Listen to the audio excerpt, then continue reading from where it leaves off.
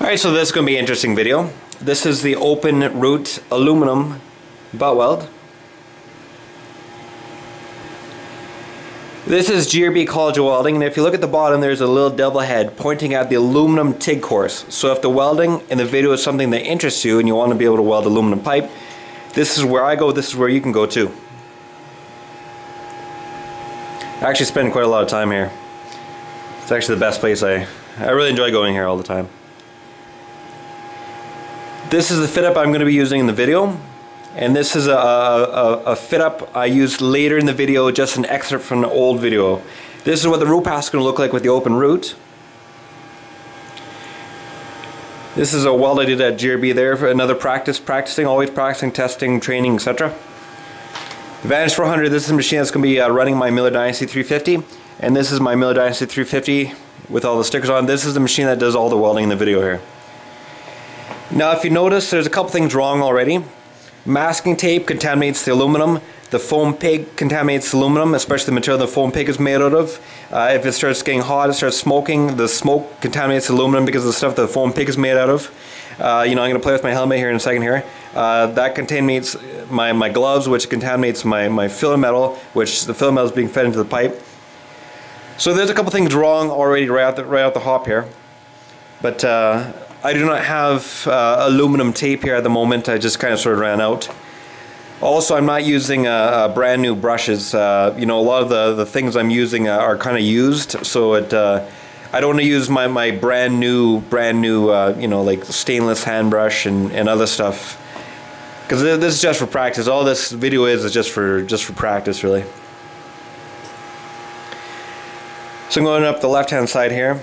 This is basically the way the video is going to do is it's going to be it's going to show the weld, me doing the weld, and it's going to show what the root pass looks like, and then me welding, show the root pass, me welding, show the root pass. It's going to be a variation of that, and basically towards the end of the video it's just going to show an excerpt from another video where it's showing the extended land fit up. It just sped up, it's a sped up version, and then it shows the root pass. And the reason why I do that is just show what the root pass, the difference between the appearance of the root pass between the extended land fit up and the open root butt weld aluminum, as for what I'm doing in the video here.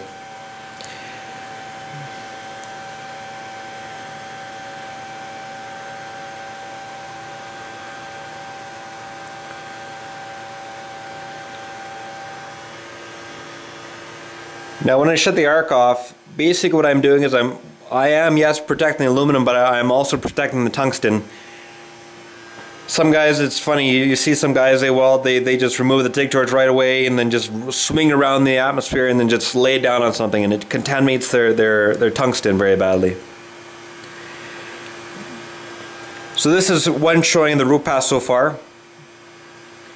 So I'm just showing the root pass. This is 1/4 of the root pass done so far. The bottom left hand side done with left hand. Another thing with the tungsten, when you're welding the aluminum, the tungsten is held at higher temperatures for longer duration, and you need to protect the tungsten, keep it away from the atmosphere, and allow it to cool down.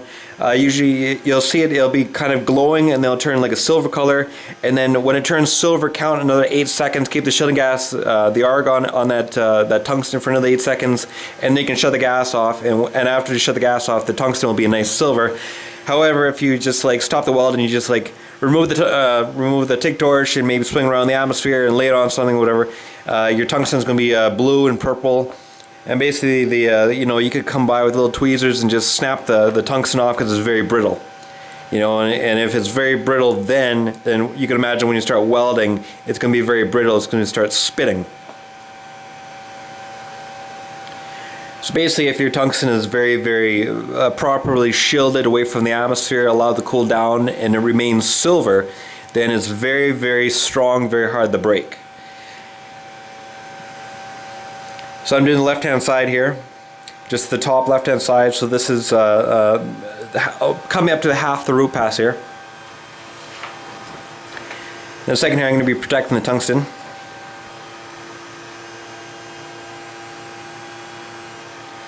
Just protecting the tungsten, keeping it protected so it's not brittle, very easy to break, keep it strong.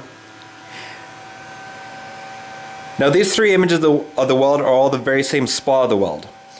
There appears to be defects in the top picture. In the video showing the root, it appears as if there are tiny gas pockets, appearance of porosity and defects, no good. However, looking over stock footage of the shot of the weld, in one showing I shone the flashlight, the second picture and the third picture, right at the weld and noticed tiny specks of aluminum covering the weld. Now what I assumed was tiny gas pockets is actually little specks of aluminum. Those tiny little gas pockets that appears, you know, at the bottom and a little bit at the top there, those are actually little specks of aluminum. Go back to the picture and take a look at the picture. What this means is that when I remove the bridge tacks, I need to ensure that any metal from the tacks themselves do not get inside the pipe. They go inside the pipe, they hit the argon, and then they circulate around the pipe and stick to the warm aluminum, my root pass. And interestingly, when I took the course for titanium at GRB College of Welding a couple years ago, I was told this very same thing with the titanium when you remove, when you're removing the bridge tacks. You got to be very careful. Little specks of titanium getting into the pipe, little specks will cause little issues. It's the size of the little specks. They're very, very quick to heat up. They'll oxidize. And they'll cause little issues.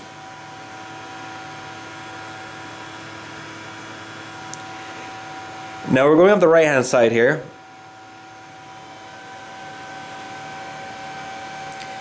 You see, this is the reason why I always go to GRB, is because of the very intricate little details.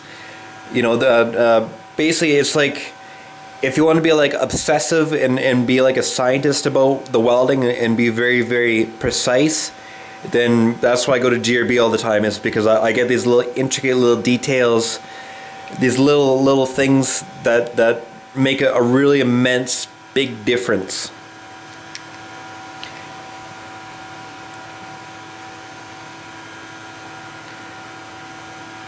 Going up the right hand side here.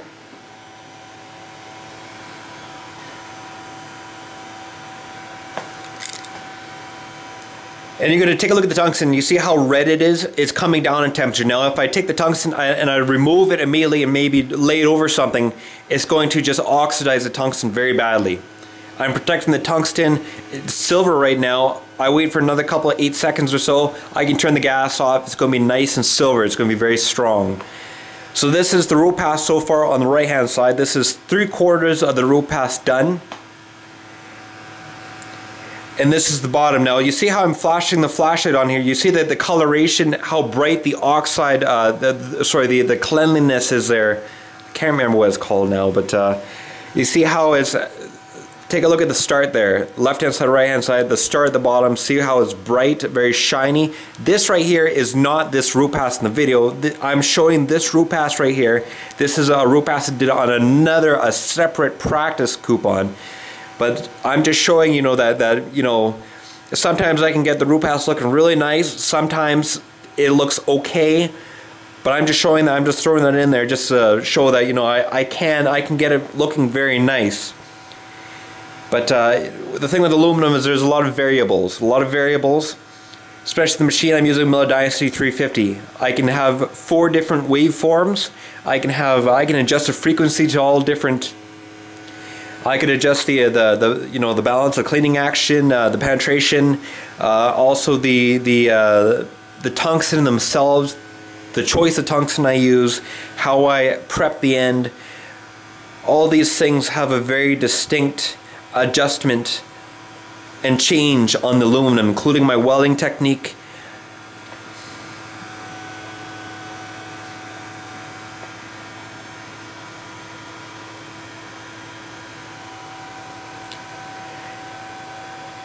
Now, with this aluminum, I'm using different welding techniques.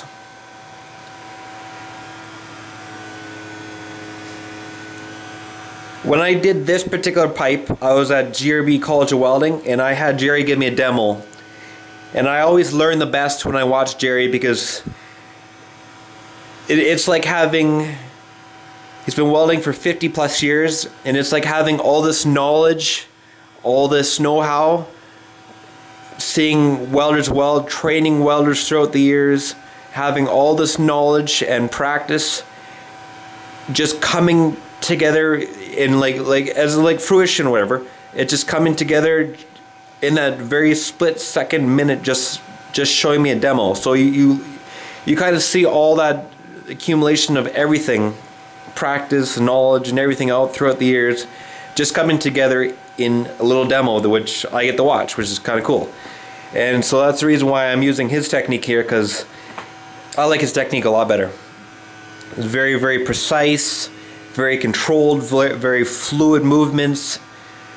And the root pass, when I took his technique, the root pass came out a billion times better. Really nice technique.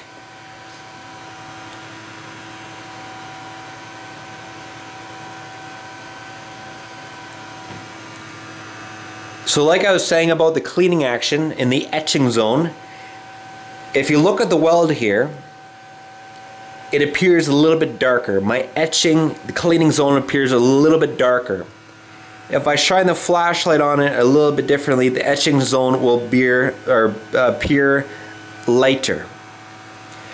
So the weld changes depending on where I shine the flashlight. But I'm very fortunate that I was able to get this shot of the weld on camera here. But I was shooting it. We're looking through a little inspection mirror, tiny little mirror, and I use this mirror just to get the closest shot I could get of the root pass.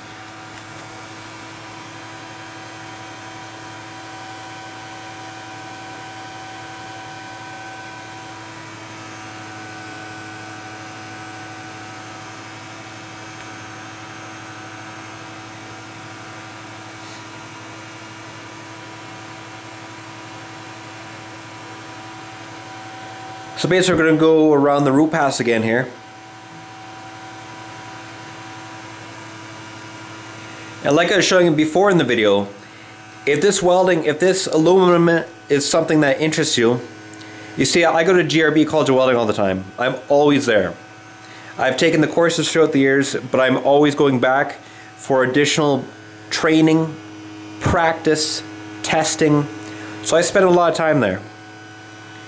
And this particular metal, aluminum, also titanium, also nickel alloys, and actually all the other metals actually, SCT, I got a demo from Jerry. Even stainless stick root, I got a demo from Jerry. 7018 stick root, I got a demo from Jerry. So basically, I'm trying to do the weld in this video. I'm trying to do it as good as I can possibly get it. But it comes with good training. You see, I have very good training. I'm not self-taught. No, I am not self-taught. I have very, very good training. So hopefully somebody that watches this video comes to understand that, this guy has very good training.